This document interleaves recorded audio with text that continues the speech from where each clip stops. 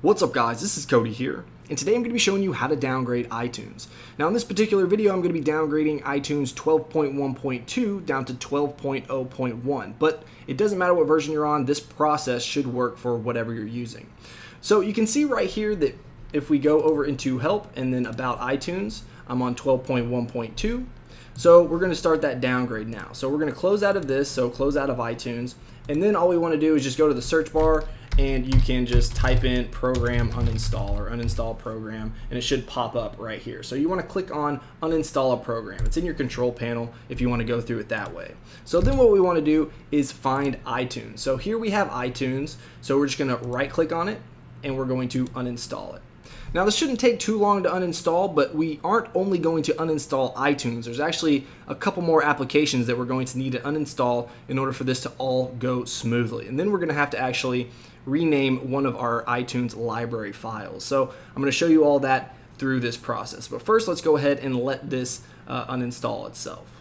And just so you guys aren't waiting around for the actual uninstall process to take place, I'm going to be speeding up through this process.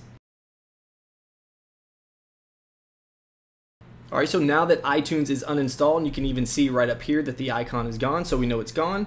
Now the next thing that we want to uninstall is iCloud. So here what we want to do is right click on it, click on change, and then you can see right here we have a remove option. So we're going to remove iCloud.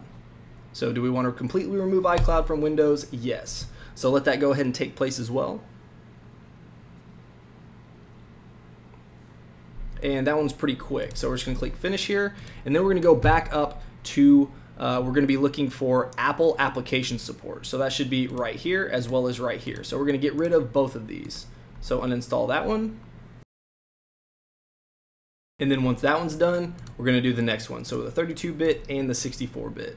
Now keep in mind all these steps will be in the description below just so you guys can refer back to them without you having to actually rewatch the video. Now if you get a pop-up like this saying that Apple mobile device service needs to be closed, you can see that the automatically close applications is ticked, so go ahead and click OK, and it should go ahead and close that out and continue with the uninstall.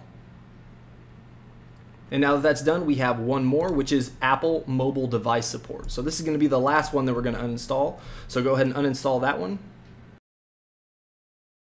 Now once that's done, what you want to do is go into your computer. So just click on start, go to my computer, and then click on music. And then here in music, you're just going to double click on iTunes. Open that up, and then you should see a file called ituneslibrary.itl. So what you want to do is rename this, and you're going to rename just the extension. So change the ITL to BAK. Now once you've done that, you can click off of it. It'll ask you if you're sure you want to change it.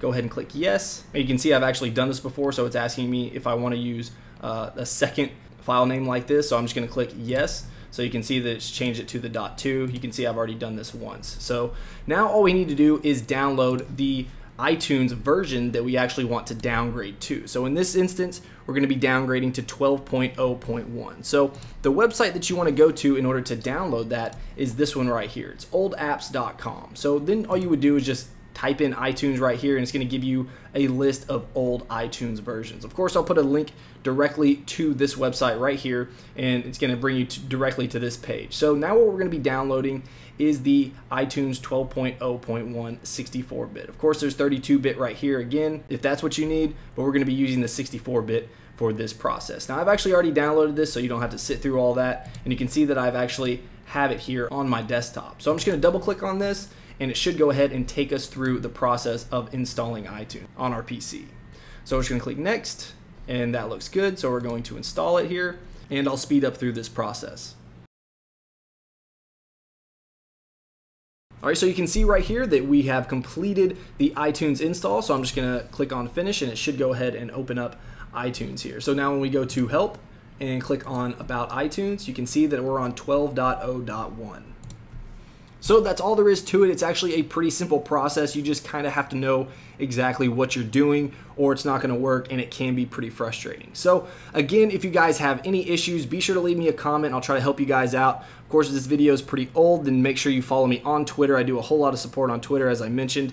So make sure you just follow me there. I'll put a link in the description below for that. Of course, as always, if you guys enjoyed this video or if it helped you out, make sure you hit that like button. And if you want to see more helpful videos just like this, make sure you subscribe.